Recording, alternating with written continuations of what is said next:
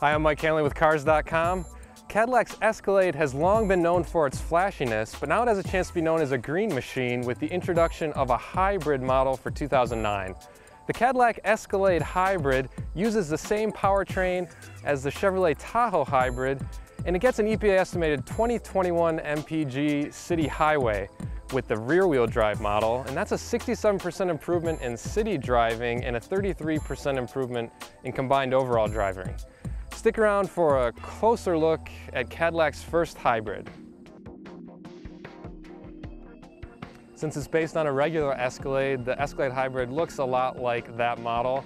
It's got the same chrome grille in front and stacked headlights, and as you move around to the side, you can see it's 22-inch chrome wheels. Now these, though, are optional on the regular Escalade.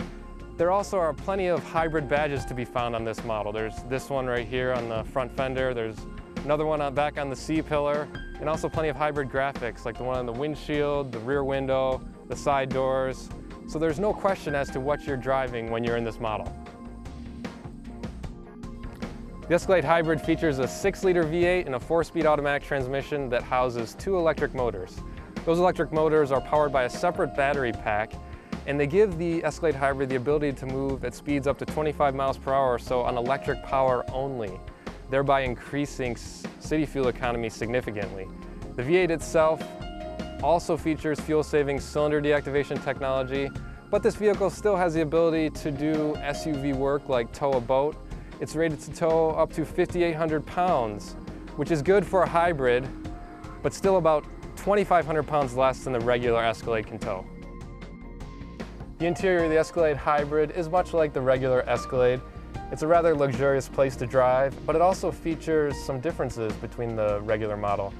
The standard navigation system features a hybrid power flow diagram so you can see how the system's working at any given time. There's also a special gauge in the instrument panel. It shows whether you're maximizing efficiency with the way you're driving at any given instant too. And look, there are more hybrid badges inside as well. There are also some things that we don't like about the regular Escalade that carry over to this model, like the cramped third row seats and minimal cargo room when that third row seat's in use.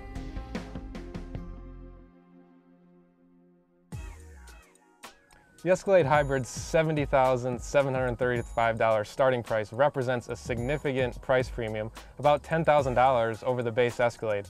But not all of that money is for the hybrid system, as this model comes with standard features like a sunroof, blind spot monitoring system, and cooled seats that are optional on the base model. And while its fuel economy doesn't have the wow factor of a Toyota Prius's, it is a significant increase over the base Escalade. So if you want to green up your next full-size luxury SUV purchase, you might want to take this model for a test drive.